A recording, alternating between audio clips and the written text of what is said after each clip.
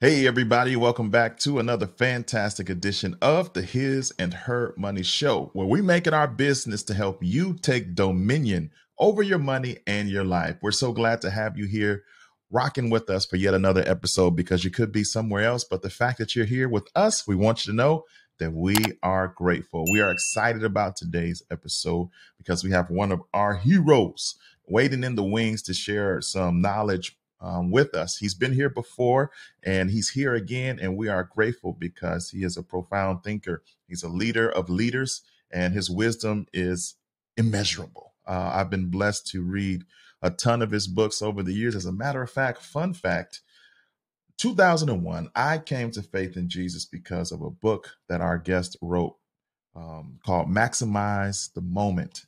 And I'm talking about none other than Bishop T.D. Jakes. And he's here to talk about a brand new book and some new work that he's been up to as of late. And he's going to help us all learn from it, apply it to our lives so that we can be all that we were sent to this earth to become. So get your pen and paper ready. Come on, it's Bishop. You know you're going to have to take notes. Get your iPad notes app open. Do what you got to do to be prepared to write down all the gems that are about to come your way. Let's go get Bishop T.D. Jakes so we can hear all of his great wisdom that he has for us today. Hey, Bishop, welcome back to the His and Her Money Show. It is a real pleasure to be back with you. How are you doing tonight? Doing absolutely fantastic. We're so grateful to have you back with us. It's been a little bit. You were here last time to talk about one of your books called Don't Drop the Mic, that just set the world on fire and really challenged us in many ways. And now you're back because you've written a brand new fantastic book called Disruptive Thinking. And we are excited to learn even more from you on today. Bishop, I don't know, there might be literally two people in the audience who don't know who you are.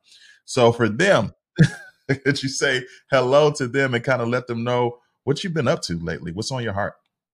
Well, hello, everybody. I'm delighted and excited to be here. It's another great day, a great opportunity for all of us to learn, to grow, and to evolve. And that's why I face every day with the intent of expansion and being the best version of myself, which can be challenging, but fun nonetheless. I am currently have just written a book called Disruptive Thinking. And you write as you grow. You can only give what you know.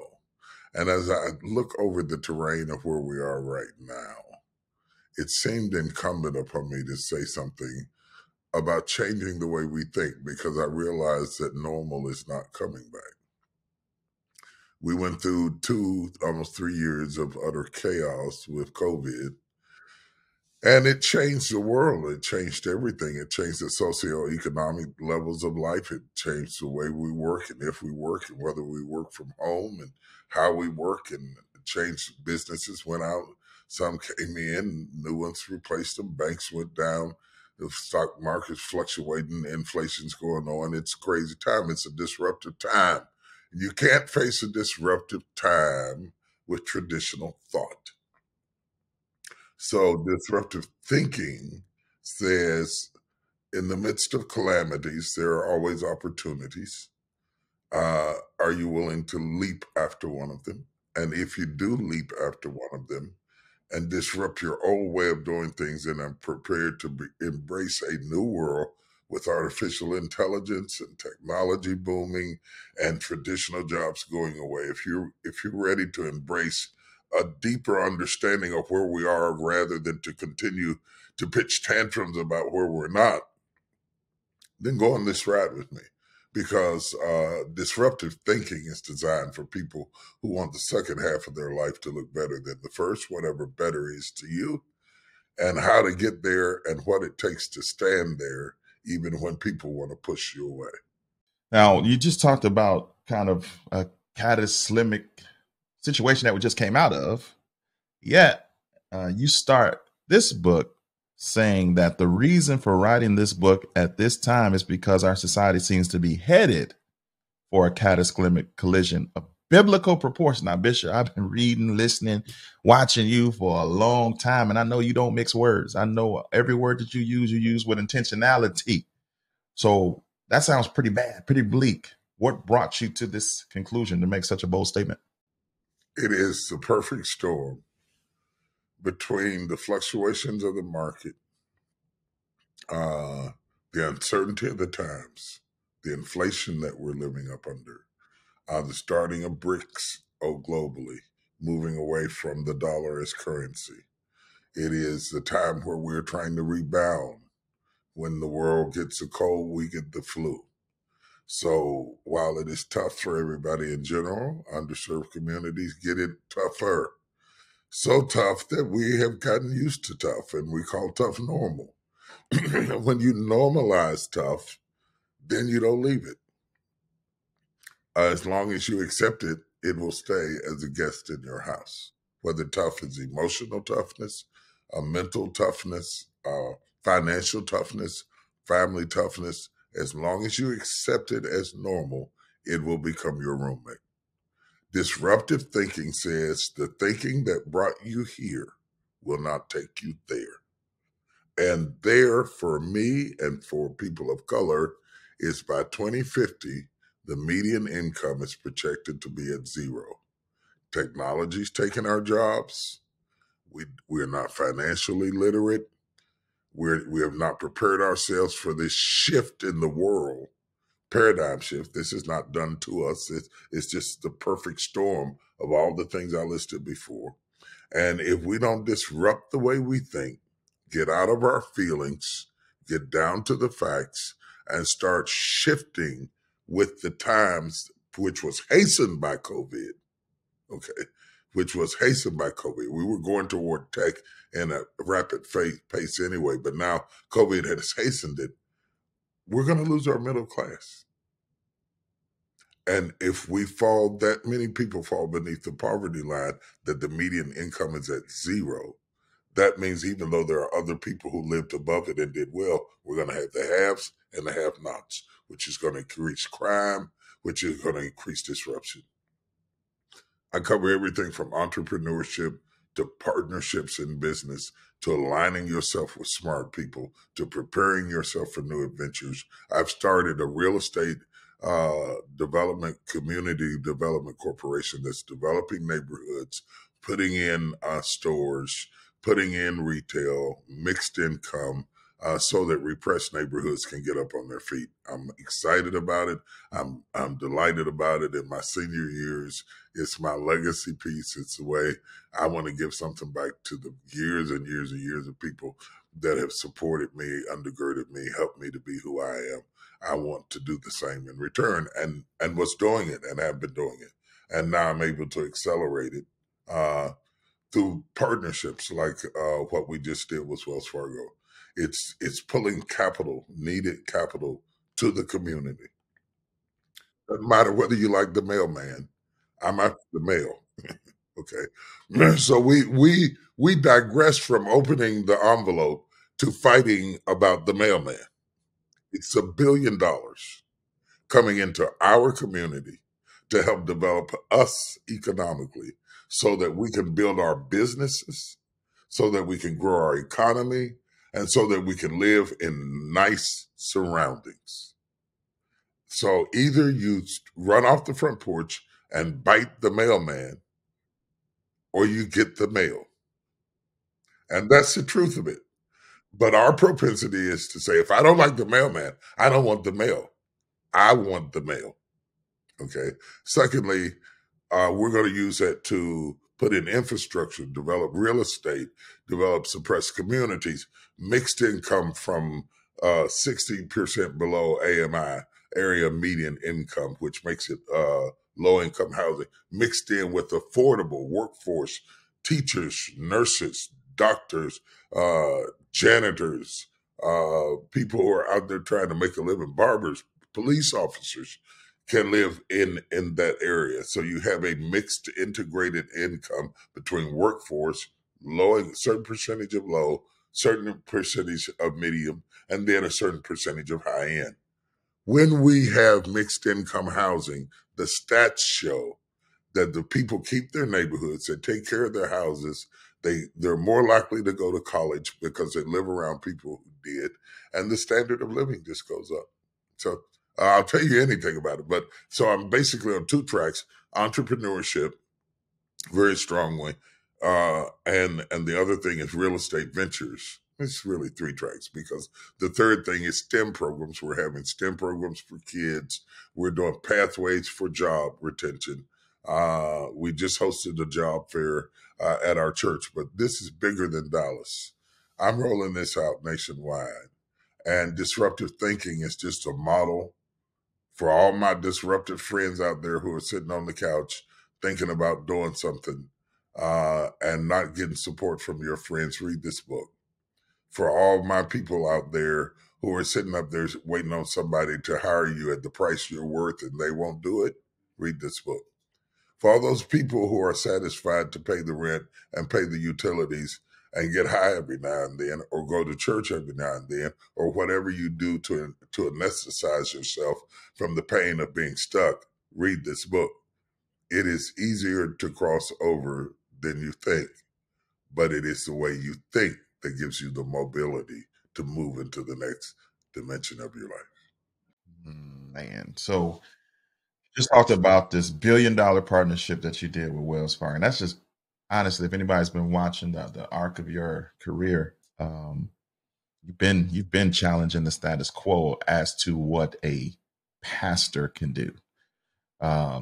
Movies, even the books. You was the first one out here just dropping books at the rate and the pace and the quality that's kind of normalized now, but you've been doing that for a long time. To the gospel plays that you did back in the day.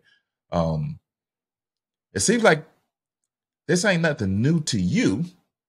You've been disrupting. You've been going left when people said, "No, you need to go right." You're a preacher, and even in the book, like he talked about people like the Elon Musk of the world, the Abraham Lincolns of the world. But what about you just spoke to them briefly at the end of your last point? That person sitting on the couch, people who don't get the way that they think or out the box, thinking that they have all these big ideas that they can't seem to shake, but they might look at Bishop. They might look at you and your career and all that you've done and be like, man, I'm up here. Of course, Wells Fargo will sit down with Bishop. He's Bishop. Of course, Elon. But a lot of times we don't know the story from the beginning. We don't know how all the blood, sweat, and tears that went when there was no cameras, when there was nobody looking. So speak to where that person might be right now, because I don't want them to be discouraged and think that they can't achieve, they can't disrupt at the level that you're disrupting right now, the level that Elon is disrupting right now, the level that Abraham Lincoln disrupted during his time. I don't want them to be disqualifying themselves prematurely. How can you encourage them? First of all, disruptive thinking requires disruptive decisions. You are no greater than your thoughts, and your thoughts are the catalyst that makes up your decisions. In the book, I talk about we're born looking like our parents, and we die looking like our decisions. So understanding that you have the power, I'm giving the power back to you, not the circumstance, not the economy, not the community. You have the power to change your circumstance. You don't like the room, paint it. You don't like the neighborhood, find another one. Even if you got to move out of the country, even if you got a median income, even if you got low budget. I'm talking about making tiny steps and big steps toward being the best you that you can be. It's like losing weight. The day you decide to lose weight, you want to lose 30 pounds that morning. Okay? And you're looking in the mirror waiting on it to go because you got on the treadmill that day. And then you want to look in the mirror and see if it's working. It is not going to work like that. But if you keep doing that every day in and day out for weeks and weeks and weeks, or 3 days a week, or whatever you're supposed to do, small changes bring about big results. And it's the same thing about anything we're stuck in. But it's not easy. It requires something called sacrifice. It requires something like delayed gratification. It requires something, most importantly, a strategy, and then structuring your life for the direction you want it to go. Let's not leave out of it the power of prayer. the essential of prayer, the humility of prayer, the position of prayer, the structure of prayer that says, I am not in this world by myself. I cannot do this by myself. I need your help to do this. This is my weak area. This is my bad spot. I don't handle money. I don't read well. I don't do this well. I don't do that. I don't like people. I don't like being in front of people. I'm shy. Whatever your mountain is, we can cross that. Because wherever there's a wall or a mountain or a fence or an obstacle of any kind, it's only an indication that there's something on the other side of it that's worth attaining it. And either you live in your fears or you walk through your fears. So this disruptive thinking creates disruptive doing, creates disruptive outcomes. If you want to have great outcomes, it starts with the way you think. Mindsets control assets, whether those assets are tangible, spiritual, relational, marital, personal, weight loss, bulking up, working out in the gym, or playing golf like Tiger Woods. You can't swing the club once a year and be Tiger Woods. And you can't do baby pats at your future and expect big results. And let me hone in on something to crystallize the ideology. 96% of Black-owned businesses have less than 2 or less employees.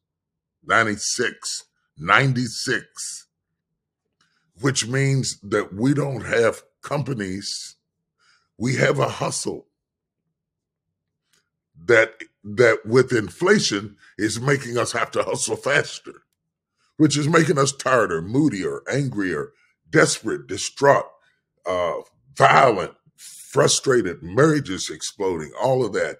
Because no matter how fast the ball spins, the turn spins, the hamster only has 2 feet. Okay? So you only have 2 hands. So you can only get them to go, but so fast because we're afraid to hire people and because we don't have access to capital. So our CDFI, along with there are many pre-existing CDFIs, so it doesn't have to be mine and it doesn't have to be me, but it is a community development financial institution, offers preferential rates, sometimes with less credit requirements, that enables you to scale up your business, your dream, or maybe be able to assist you with home ownership or down payment. You can make the payments because you're paying the rent, and the rent is more than the mortgage. Why should you do it? I might leave. The young people say, I might leave. I don't want to be stuck to the house. You leaving doesn't mean the house has to leave. It does mean that you can sell it and you got an appreciating asset and you have more to leave with, or you can keep it and rent it out and create additional incomes and then buy more houses till you got 10, and then you won't have to move because you won't have to work because you'll have income. Value starts with teaching us ownership. I'm preaching now. I'll stop. That's what you do. I mean, ownership is a big part of what we teach here. We've been doing this for almost 10 years. We've shown people us getting out of debt, us paying off our house, us starting a business, us getting our investments up, because there's nothing more powerful than ownership. But man, you just brought up a stat that I didn't even know about, that 96% of those businesses that are African American owned, 2 or less employees. And so your statement was, we don't a lot of times have a business, we have a hustle. I think that goes back to thinking, right? Because we spent so much time over generations trying to survive. And sometimes that looks like having multiple jobs to keep our families together. Sometimes that looks like robbing Peter to pay Paul. Sometimes that looks like running the cable from your neighbor to your house, right? That hustle starts in our thinking.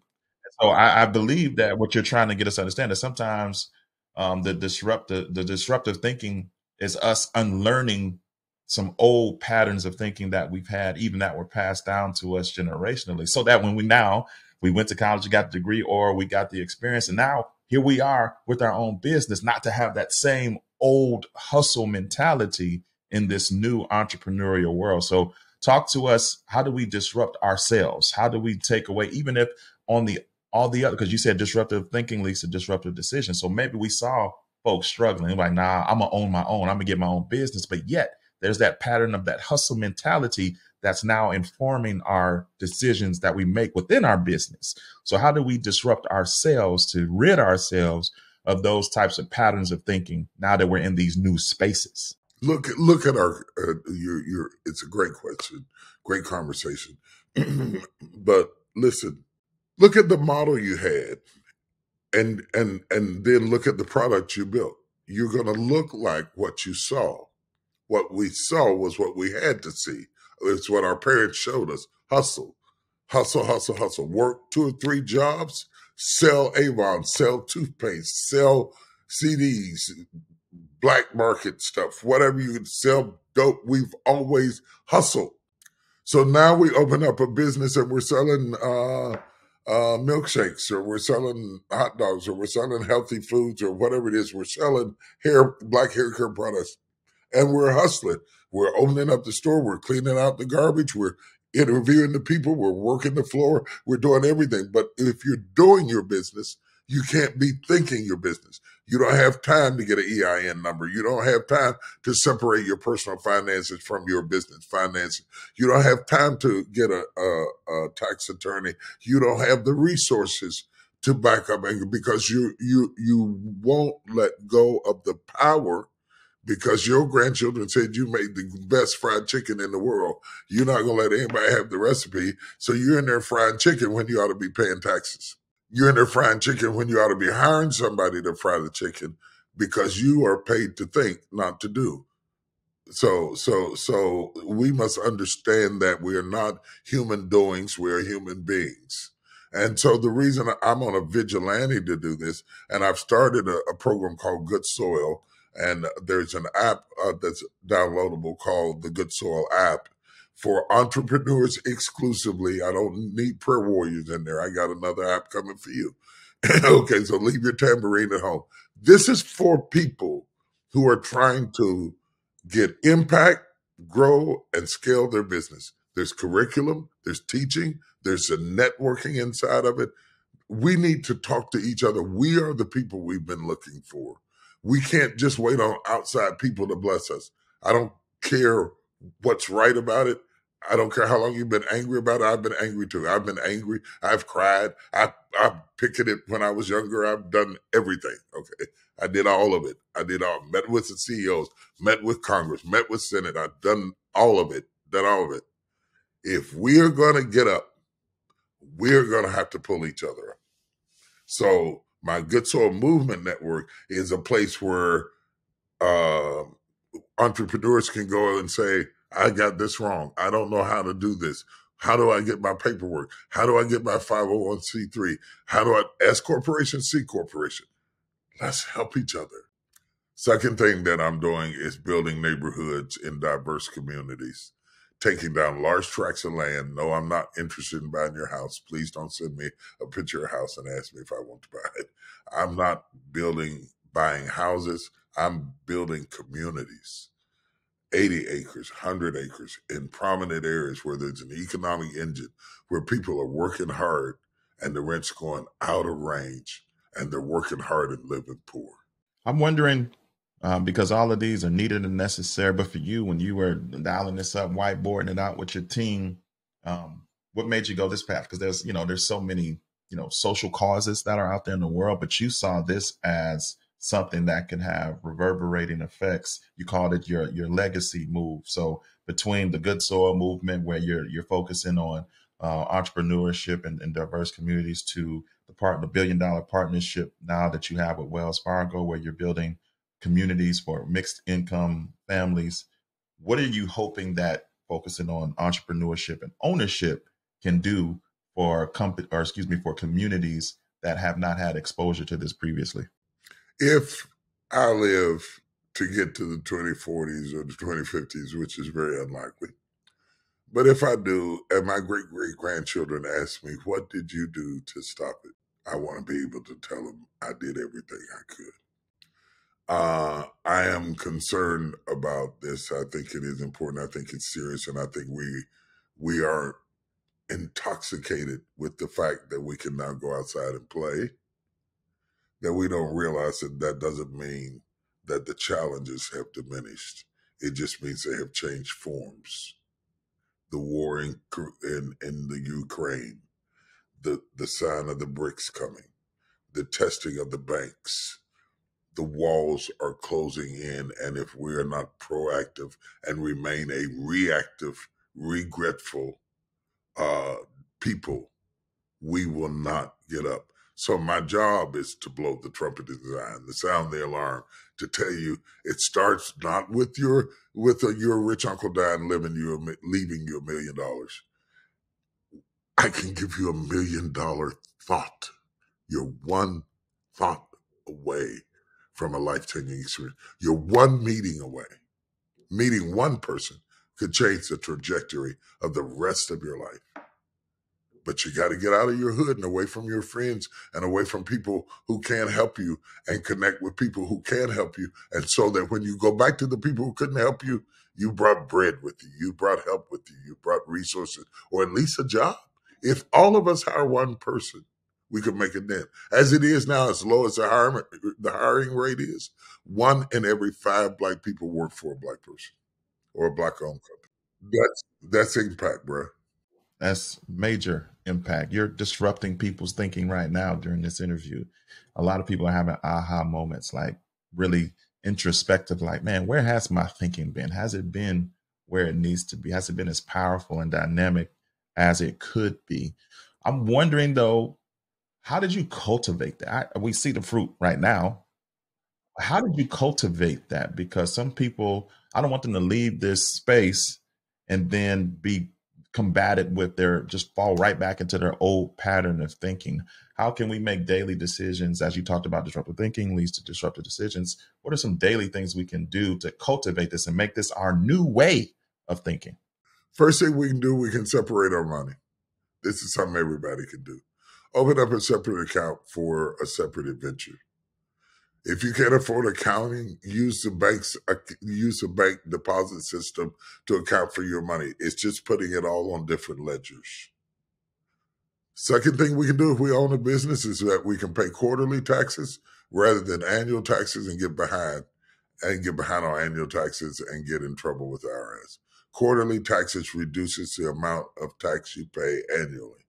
So even if you don't pay it, divide it when you get gross incomes and set it in a tax account so that when Uncle Sam comes knocking, you're not running around trying to get some last minute jobs to pay your taxes. So you're running faster and faster on the treadmill. Strategize your money. Break out what your gotta do's are from your wanna do's. Stop doing your wanna do's first and then begging for your gotta do's. It's time to make a change. If you're writing notes, write down priorities. I haven't spent a dime. I'm talking about planning. This is how I'm going to handle the resources I have. This is the level I need to live on if I stay with this income. If I'm going to live on this level, how much money do I need to make? A budget, a structure. Bring money to mind, not emotions. I'm depressed today. I'm going to the mall. I'm depressed today. I need some shopping therapy. Not getting on your phone, spending an hour and a half scrolling down through Instagram lives. That's an hour of your life you will never, ever get back again. And you spent it looking at people you don't know, saying things that you're not sure of, embracing truth that you didn't research. Get away and do something that's more productive so that when you do play, to borrow a phrase from my brothers, you earn your leisure. For sure. 100%. Now, you talk about in the book, because you just mentioned, like, don't bring your emotions to the forefront of these decisions. In the book, you talked about emotional intelligence and self awareness as being qualities that we have to navigate and master in order to become the disruptive thinkers that we need to become. For some, what is that? What is emotional intelligence and self awareness? How does that play a factor in going on this journey? Emotional intelligence is the ability to orchestrate and manage your emotions so that they do not become a disadvantage to your decisions. Emotional intelligence is being able to be frustrated without being violent and breaking out into a rage.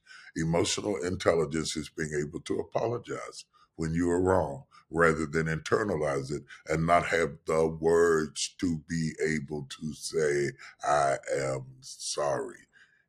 Because if you haven't heard that much in your life, you lose the ability to say those words in your life. Hearing and speaking are interconnected. If nobody says, I love you, you lose your love language. If nobody shows you how to express anger without shooting people, then when you get mad at me over a piece of bubble gum, you'll shoot me in the head.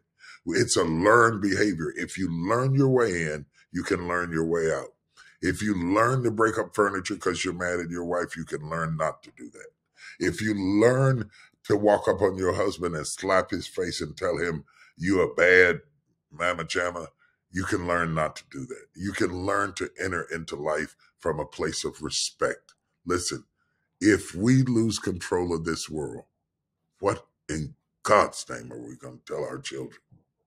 That we just let them redline, redistrict, move us, destroy us, dilute us, turn us against each other? If we spend half the time trying to get up that we spend attacking each other, we can make a little bit of progress. I'm not asking people to do a deal with Wells Fargo or Bank of America or JP Morgan Chase or whoever you want to do it. That was something I never even saw coming in all of my life, the possibility to negotiate that size deal. Regardless what you think of Wells Fargo, we got $1 billion back into our community that we wouldn't have gotten. Damn. After 65.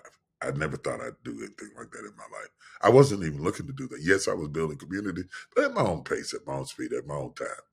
To be able to scale up my business, to do it on a larger scale at this stage is a miracle. Because you know what? I will do what I tell you I will do. My church is proof of it. My life is proof of it. I'm not perfect. I'm not passing myself off as anything supernatural. But when it comes to integrity and keeping my word, if I don't deliver, there will be no door I can find to get through to get it done. Now, doing anything new can be hard, difficult, tough. Since the last time we've spoken to you, the Lord had my wife and I start a church, and it's hard, and it's easier to follow paths that are already carved out, Yes, or sir. follow patterns that have already been created. So even in some of the ministry things that we've been trying to do, it took a whole lot of intentionality to say it's okay if we do it differently, if we do it like this, but it wasn't easy to think differently. So since you've gone on this journey for a long time and you've been told you shouldn't do X, Y, and Z on numerous occasions, including this latest venture, how do you, when you're confronted with that, it was right in your face, and there's that, crossroads, do I stick with the status quo, or do I have the guts to do something that's uncharted? How do we, and more often than not, have the courage and confidence to go into the wilderness of a place that's not known, as opposed to seeing on this left side, this is known, this is what's familiar. How do we keep the confidence and the courage each time one of these obstacles pop up? Do your research, hire good lawyers, real good lawyers. Talk to people who operate on that level. Do a risk assessment. Can you withstand the trauma of the attack from people who really don't even know what the deal was? And listen at the advice of people who have done what you're doing or better, not people who have never done it. Always have an opinion about it based on what they heard about it. You can't go by what you heard about it when I'm holding the contract. I'm having the agreement. I'm writing the covenants. Don't be distracted by the noise and the pestilence. Pay attention to it because they may be right, but then weigh it against what you know about the deal you're doing that they don't even know or understand how that operates. I'm telling you not to walk in the counsel of the Bible would say the ungodly. I would say not to walk in the counsel of people who are uninformed. You can't counsel me about something you don't know what it is. You can say, I know who they are or who they have been, or I know who you are and who you have been. You don't know if I've changed. You don't know if I've protected myself. You don't know if I have a contract that embraces this or that. So we make assumptions. And what I'm saying to you is not to put your thermostat in somebody else's room. So their opinion should not be the litmus test of the decision you make. The facts should rule the decision, not popularity, unless you're an elected official and you're running for office.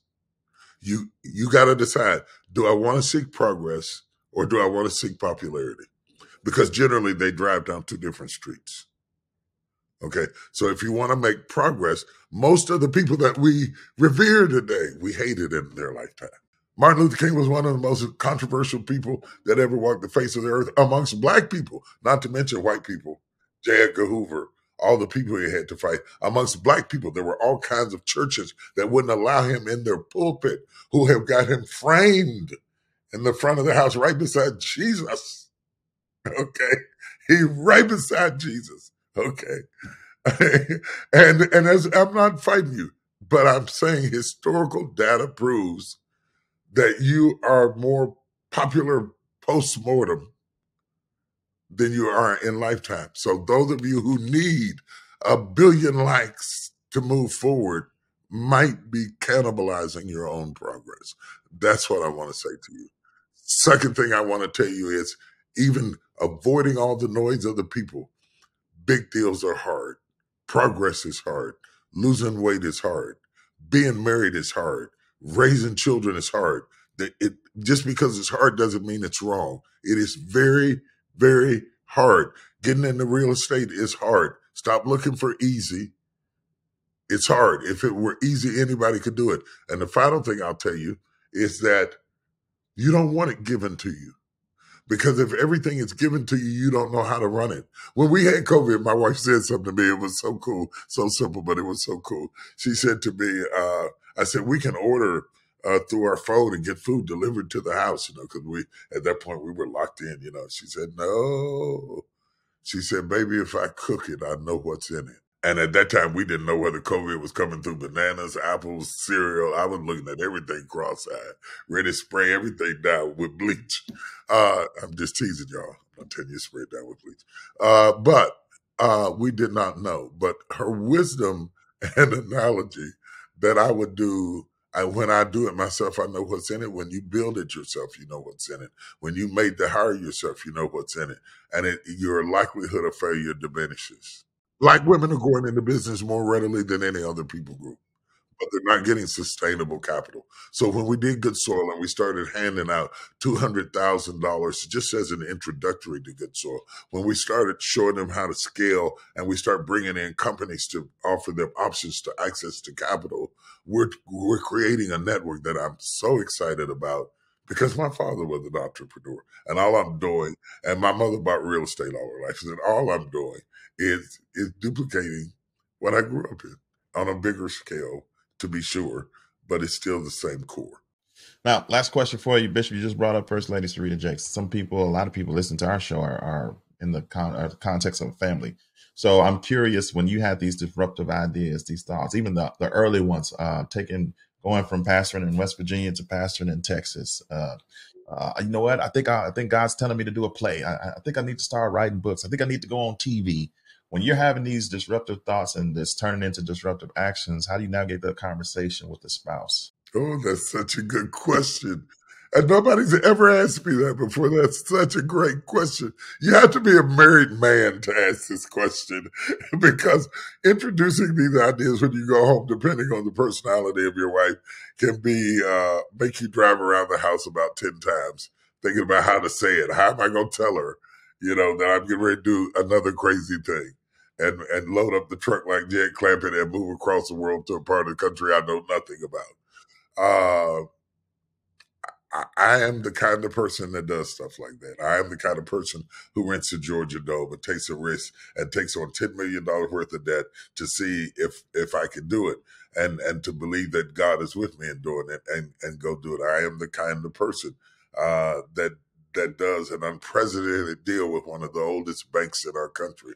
I am the kind of person who buys up 400 acres of land and builds a community development before I had a real estate ventures company. I am the kind of person who bought up 10 acres next door to my house and put 40 houses on it and walked away with the profit. I am the kind of person that does that. I am not married to the kind of person that does that. Okay, because both of us doing that would be too much drama for the house. Okay, you want to marry somebody who's saying, "You're getting ready to do what?" you know. But my wife has been really cooperative. She's been really supportive.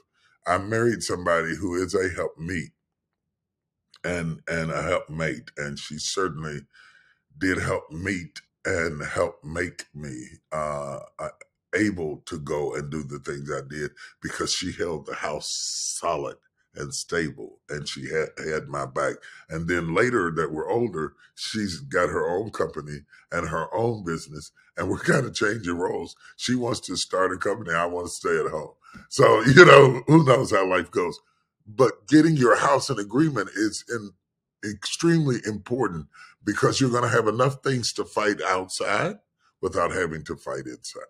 Yeah, good stuff. Thank you so much for sharing. Let everybody know what they'll find inside the pages of Disruptive Thinking, how they can pick up a copy, and also how they can connect with your Good Soil movement.